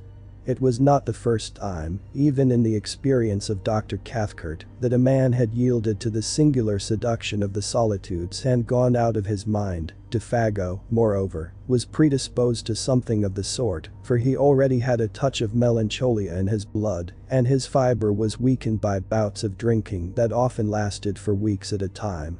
Something on this trip, one might never know precisely what, had sufficed to push him over the line, that was all. And he had gone off into the great wilderness of trees and lakes to die by starvation and exhaustion. The chances against his finding camp again were overwhelming. The delirium that was upon him would also doubtless have increased, and it was quite likely he might do violence to himself and so hasten his cruel fate. Even while they talked, indeed, the end had probably come. On the suggestion of Hank, his old pal, however, they proposed to wait a little longer and devote the whole of the following day, from dawn to darkness, to the most systematic search they could devise. They would divide the territory between them. They discussed their plan in great detail. All those men could do they would do. And, meanwhile, they talked about the particular form in which the singular panic of the wilderness had made its attack upon the mind of the unfortunate guide. Hank, though familiar with the legend in its general outline, obviously did not welcome the turn the conversation had taken. He contributed little, though that little was illuminating. For he admitted that a story ran over all this section of country to the effect that several Indians had seen the Wendigo along the shores of 50 Island Water in the fall of last year, and that this was the true reason of Defago's disinclination to hunt there. Hank doubtless felt that he had in a sense helped his old pal to death by over-persuading him. When an Indian goes crazy, he explained, talking to himself more than to the others, it's always put that he's seen the Wendigo. And poor old Defago was superstitious down to his very heels. And then Simpson, feeling the atmosphere more sympathetic, told over again the full story of his astonishing tale. He left out no details this time. He mentioned his own sensations and gripping fears. He only omitted the strange language used. But Defago surely had already told you all these details of the Wendigo legend, my dear fellow, insisted the doctor. I mean, he had talked about it and thus put into your mind the ideas which your own excitement afterwards developed. Whereupon Simpson again repeated the facts. Defago, he declared, had barely mentioned the beast. He, Simpson, knew nothing of the story and, so far as he remembered, had never even read about it. Even the word was unfamiliar. Of course he was telling the truth, and Dr. Cathcart was reluctantly compelled to admit the singular character of the whole affair. He did not do this in word so much as in manner, however. He kept his back against a good, stout tree. He poked the fire into a blaze the moment it showed signs of dying down. He was quicker than any of them to notice the least sound in the night about them, a fish jumping in the lake, a twig snapping in the bush, the dropping of occasional fragments of frozen snow from the branches overhead, where the heat loosened them. His voice, too, changed a little in quality, becoming a shade less confident, lower also in tone. Fear, to put it plainly, hovered close about that little camp, and though all three would have been glad to speak of other matters, the only thing they seemed able to discuss was this, the source of their fear. They tried other subjects in vain, there was nothing to say about them. Hank was the most honest of the group, he said next to nothing. He never once, however, turned his back to the darkness. His face was always to the forest, and when wood was needed he didn't go farther than was necessary to get it.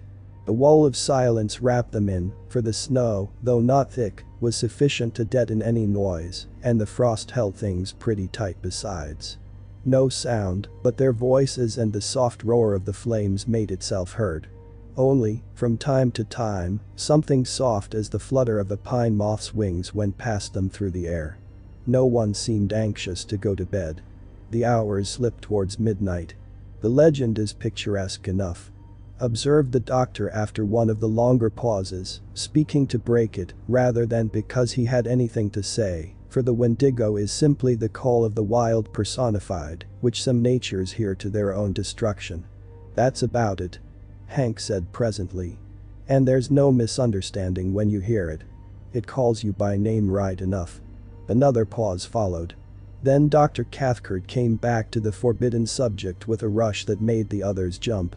"The allegory is significant," he remarked, looking about him into the darkness, "for the voice, they say, resembles all the minor sounds of the bush, wind, falling water, cries of the animals, and so forth. And, once the victim hears that, he's off for good, of course.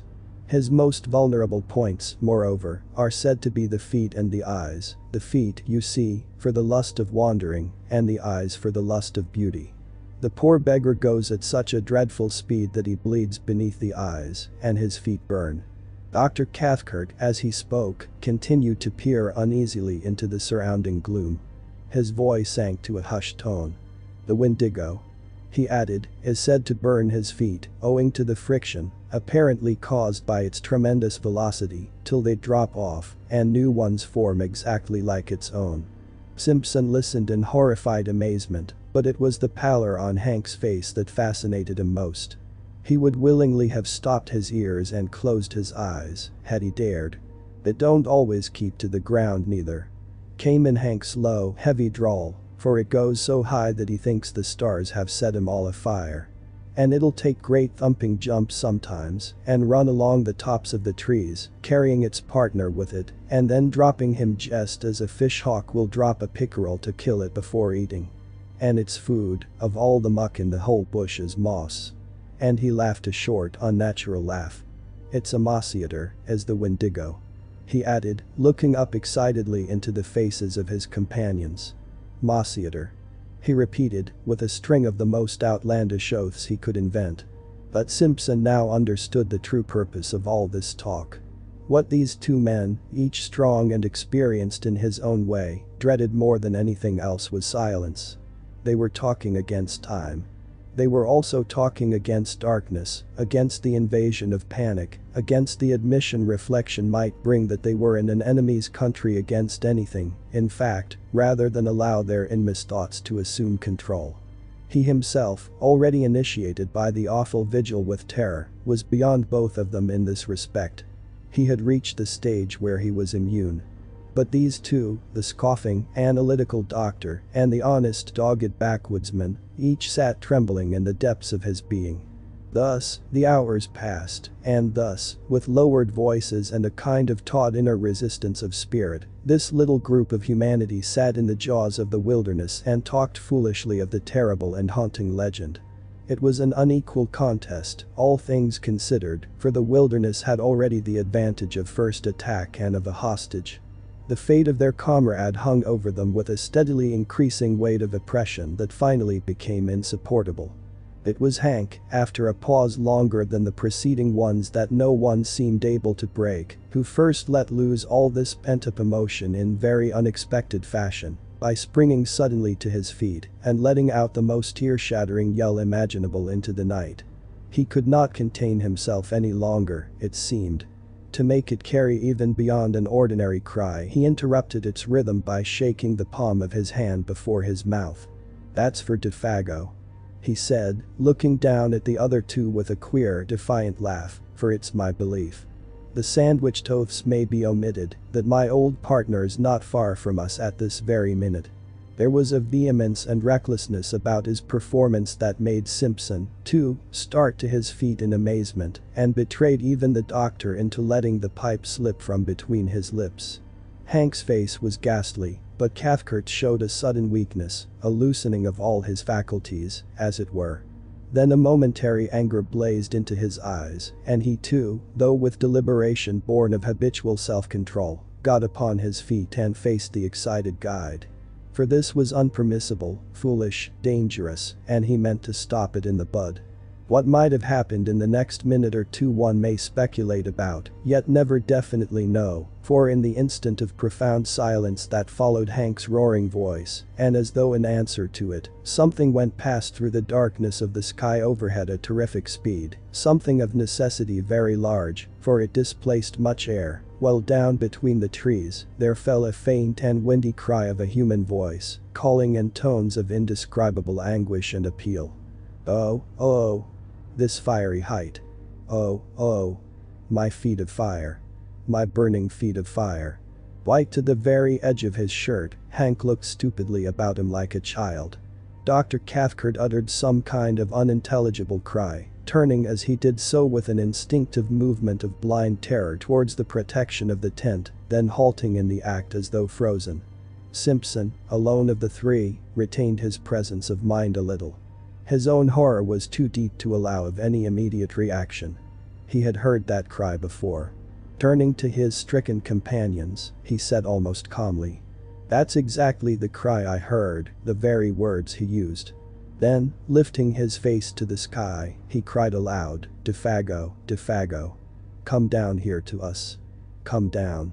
And before there was time for anybody to take definite action one way or another, there came the sound of something dropping heavily between the trees, striking the branches on the way down, and landing with a dreadful thud upon the frozen earth below.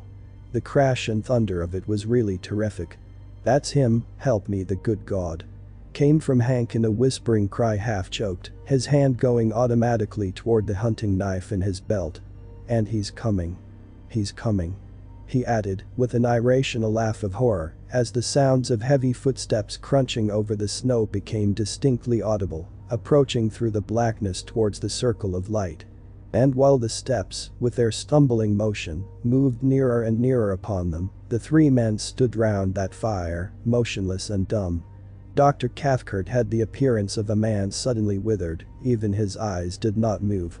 Hank, suffering shockingly, seemed on the verge again of violent action, yet did nothing. He, too, was hewn of stone. Like stricken children they seemed. The picture was hideous. And, meanwhile, their owner still invisible, the footsteps came closer, crunching the frozen snow. It was endless, too prolonged to be quite real, this measured and pitiless approach. It was accursed. Then at length the darkness, having thus laboriously conceived, brought forth a figure. It drew forward into the zone of uncertain light where fire and shadows mingled, not 10 feet away, then halted, staring at them fixedly. The same instant it started forward again with a spasmodic motion as of a thing moved by wires, and coming up closer to them, full into the glare of the fire, they perceived then that it was a man, and apparently that this man was Defago. Something like a skin of horror almost perceptibly drew down in that moment over every face, and 3 pairs of eyes shone through it, as though they saw across the frontiers of normal vision into the unknown. Defago advanced, his tread faltering and uncertain. He made his way straight up to them as a group first, then turned sharply and peered close into the face of Simpson. The sound of a voice issued from his lips. "Here I am, Boss Simpson. I heard someone calling me." It was a faint, dried-up voice, made wheezy and breathless as by immense exertion. "I'm having a regular hellfire kind of a trip, I am." And he laughed, thrusting his head forward into the other's face. But that laugh started the machinery of the group of waxwork figures with the wax-white skins. Hank immediately sprang forward with a stream of oaths so far-fetched that Simpson did not recognize them as English at all, but thought he had lapsed into Indian or some other lingo. He only realized that Hank's presence, thrust thus between them, was welcome, uncommonly welcome. Dr. Cathcart, though more calmly and leisurely, advanced behind him, heavily stumbling. Simpson seems hazy as to what was actually said and done in those next few seconds, for the eyes of that detestable and blasted visage, peering at such close quarters into his own, utterly bewildered his senses at first. He merely stood still. He said nothing. He had not the trained will of the older men that forced them into action in defiance of all emotional stress. He watched them moving as behind a glass that half destroyed their reality. It was dreamlike, perverted. Yet, through the torrent of Hank's meaningless phrases, he remembers hearing his uncle's tone of authority hard and forced, saying several things about food and warmth, blankets, whiskey and the rest, and, further, that whiffs of that penetrating, unaccustomed odor, vile yet sweetly bewildering, assailed his nostrils during all that followed. It was no less a person than himself, however less experienced and adroit than the others though he was, who gave instinctive utterance to the sentence that brought a measure of relief into the ghastly situation. by expressing the doubt and thought in each one's heart. "It is you, isn't it, Defago?" he asked under his breath, horror breaking his speech. And at once Cathcart burst out with a loud answer before the other had time to move his lips. "Of course it is. Of course it is. Only, can't you see, he's nearly dead with exhaustion, cold and terror. Isn't that enough to change a man beyond all recognition?" It was said in order to convince himself as much as to convince the others. The overemphasis alone proved that. And continually, while he spoke and acted, he held a handkerchief to his nose. That odor pervaded the whole camp. For the Defago who sat huddled by the big fire, wrapped in blankets, drinking hot whiskey and holding food in wasted hands, was no more like the guide they had last seen alive than the picture of a man of 60 is like a daguerreotype of his early youth in the costume of another generation. Nothing really can describe that ghastly caricature, that parody, masquerading there in the firelight as Defago. From the ruins of the dark and awful memories he still retains, Simpson declares that the face was more animal than human, the features drawn about into wrong proportions, the skin loose and hanging, as though he had been subjected to extraordinary pressures and tensions. It made him think vaguely of those bladder faces blown up by the hawkers on Ludgate Hill, that changed their expression as they swell, and as they collapse emit a faint and wailing imitation of a voice. Both face and voice suggested some such abominable resemblance. But Cathcart long afterwards, seeking to describe the indescribable, asserts that thus might have looked a face and body that had been in air so rarefied that, the weight of atmosphere being removed, the entire structure threatened to fly asunder and become incoherent. It was Hank, though all distraught and shaking with a tearing volume of emotion he could neither handle nor understand, who brought things to a head without much ado. He went off to a little distance from the fire, apparently so that the light should not dazzle him too much, and shading his eyes for a moment with both hands, shouted in a loud voice that held anger and affection dreadfully mingled. "You ain't Defago. You ain't Defago at all. I don't give a damn, but that ain't you, my old late pal of 20 years. He glared upon the huddled figure as though he would destroy him with his eyes. "And if it is, I'll swab the floor of hell with a wad of cotton wool on a toothpick, s'help me the good God," he added, with a violent fling of horror and disgust. It was impossible to silence him. He stood there shouting like one possessed, horrible to see, horrible to hear, because it was the truth. He repeated himself in 50 different ways, each more outlandish than the last. The woods rang with echoes. At one time it looked as if he meant to fling himself upon the intruder, for his hand continually jerked towards the long hunting knife in his belt.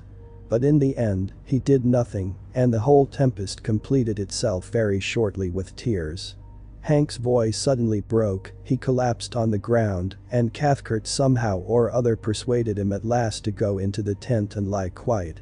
The remainder of the affair, indeed, was witnessed by him from behind the canvas, his white and terrified face peeping through the crack of the tent door flap. Then Dr. Cathcart, closely followed by his nephew who so far had kept his courage better than all of them, went up with a determined air and stood opposite to the figure of Defago huddled over the fire. He looked him squarely in the face and spoke. At first his voice was firm. "Defago, tell us what's happened, just a little, so that we can know how best to help you," he asked in a tone of authority, almost of command. And at that point, it was command. At once afterwards, however, it changed in quality, for the figure turned up to him a face so piteous, so terrible and so little like humanity, that the doctor shrank back from him as from something spiritually unclean.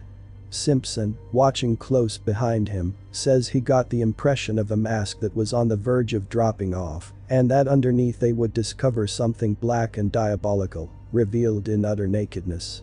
"Out with it, man, out with it," Cathcart cried, terror running neck and neck with entreaty. "None of us can stand this much longer." It was the cry of instinct over reason. And then Defago, smiling whitely, answered in that thin and fading voice that already seemed passing over into a sound of quite another character. "I seen that great Wendigo thing," he whispered, sniffing the air about him exactly like an animal. "I been with it too.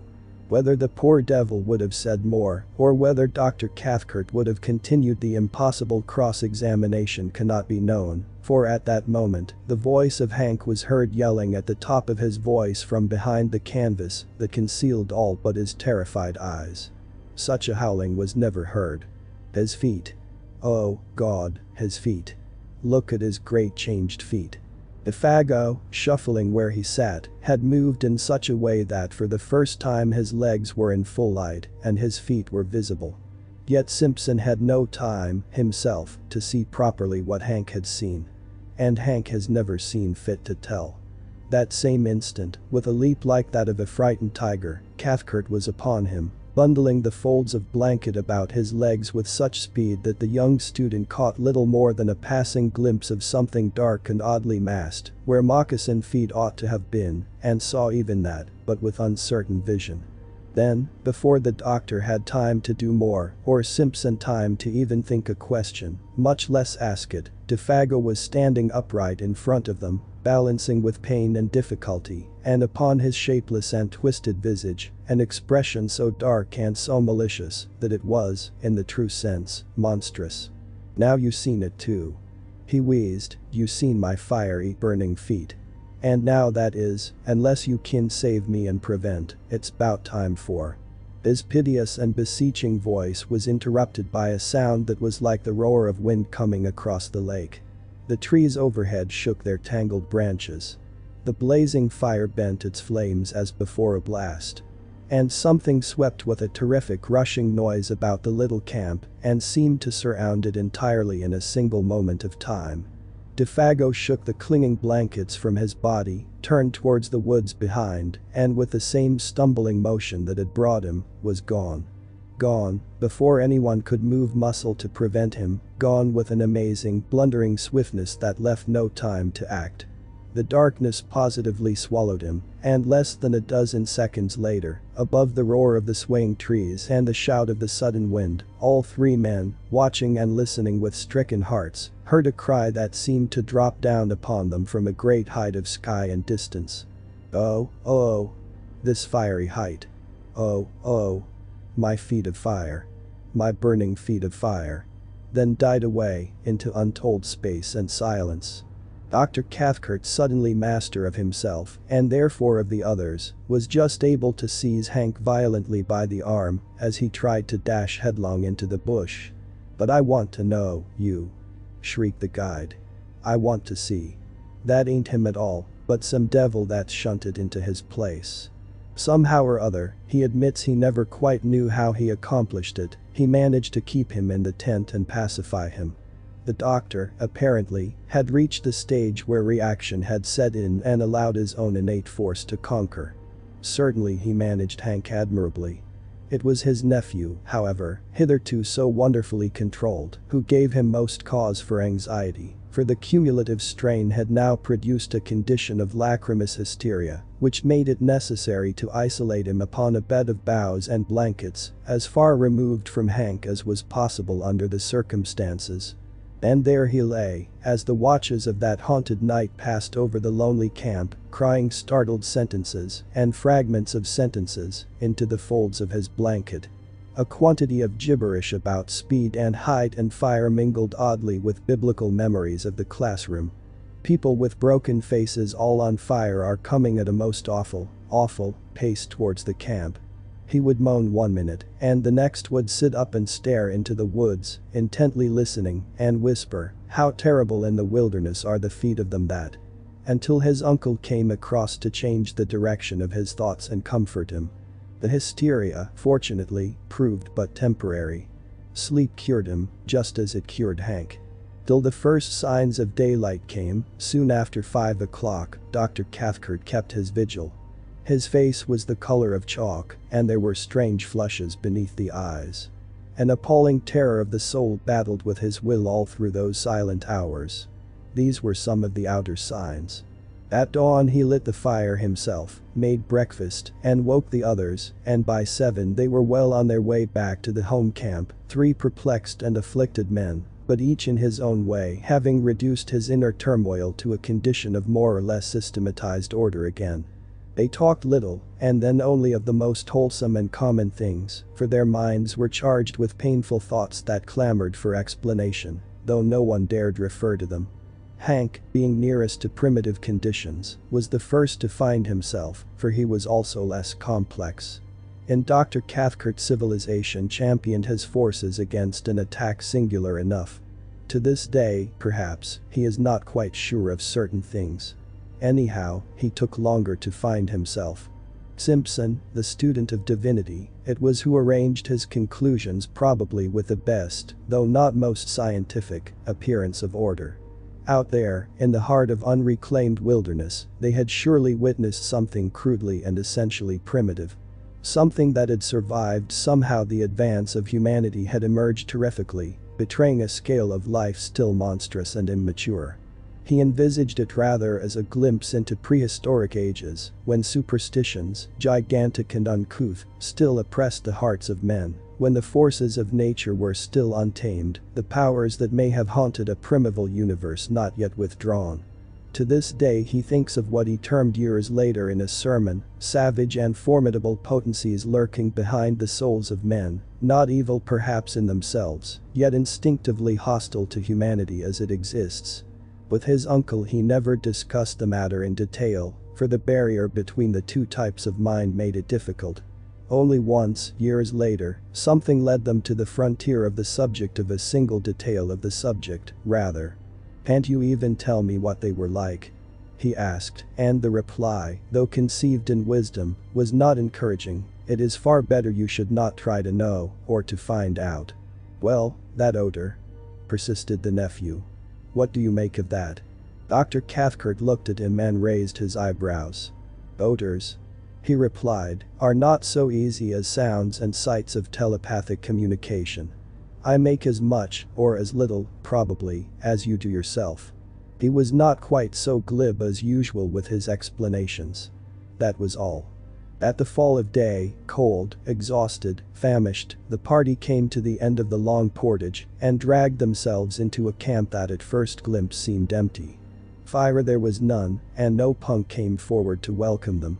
The emotional capacity of all three was too overspent to recognize either surprise or annoyance. But the cry of spontaneous affection that burst from the lips of Hank as he rushed ahead of them towards the fireplace came probably as a warning that the end of the amazing affair was not quite yet. And both Cathcart and his nephew confessed afterwards that when they saw him kneel down in his excitement and embrace something that reclined, gently moving, beside the extinguished ashes, they felt in their very bones that this something would prove to be Defago, the true Defago, returned. And so, indeed, it was. It is soon told.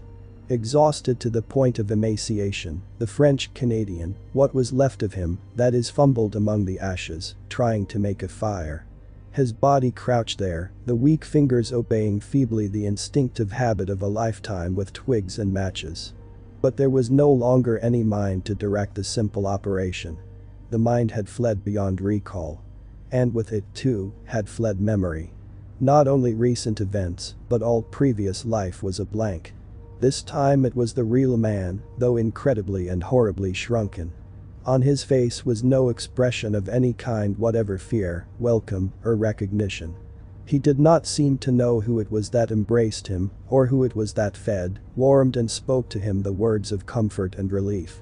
Forlorn and broken beyond all reach of human aid, the little man did meekly as he was bidden. The something that had constituted him individual had vanished forever. In some ways it was more terribly moving than anything they had yet seen, that idiot smile as he drew wads of coarse moss from his swollen cheeks and told them that he was a damned moss-eater, the continued vomiting of even the simplest food, and, worst of all, the piteous and childish voice of complaint in which he told them that his feet pained him, burn like fire, which was natural enough when Dr. Cathcart examined them and found that both were dreadfully frozen. Beneath the eyes there were faint indications of recent bleeding. The details of how he survived the prolonged exposure, of where he had been, or of how he covered the great distance from one camp to the other, including an immense detour of the lake on foot since he had no canoe, all this remains unknown. His memory had vanished completely. And before the end of the winter whose beginning witnessed this strange occurrence, Defago, bereft of mind, memory and soul, had gone with it. He lingered only a few weeks. And what Punk was able to contribute to the story throws no further light upon it. He was cleaning fish by the lake shore about 5 o'clock in the evening, an hour, that is, before the search party returned, when he saw this shadow of the guide picking its way weakly into camp. In advance of him, he declares, came the faint whiff of a certain singular odor. That same instant old Punk started for home. He covered the entire journey of 3 days, as only Indian blood could have covered it. The terror of a whole race drove him. He knew what it all meant. Defago had seen the Wendigo.